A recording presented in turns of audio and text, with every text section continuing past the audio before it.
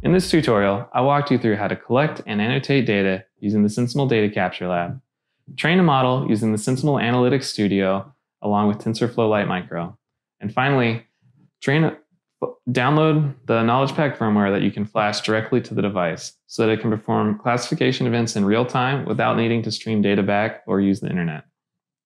So finally, we're going to test the model, and to do that, we're going to use the SensiML Test app, which is an Android application that simply reads the BLE characteristic event for a classification whenever it occurs. And so our knowledge pack is designed to send out a BLE event whenever it detects a classification. So that's what you're going to see here on the right. So go ahead and get ready, and we'll start off with a cross.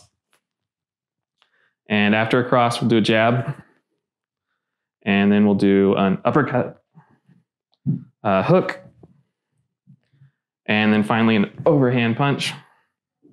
So those are the different gestures that we trained it on. And I don't know if you noticed, but if you saw me moving my hands around, you might have seen unknown pop up. And so unknown is just simply means it's not recognizing the gesture that you're doing.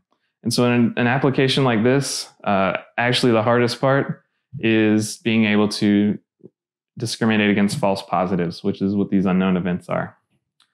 So we'll finish off here. So thanks for watching the tutorial.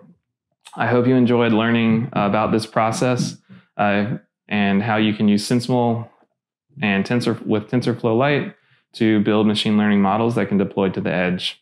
You can go ahead and visit our website at sensiml.com to learn more about what we're doing. We are happy to work with you and your TinyML projects.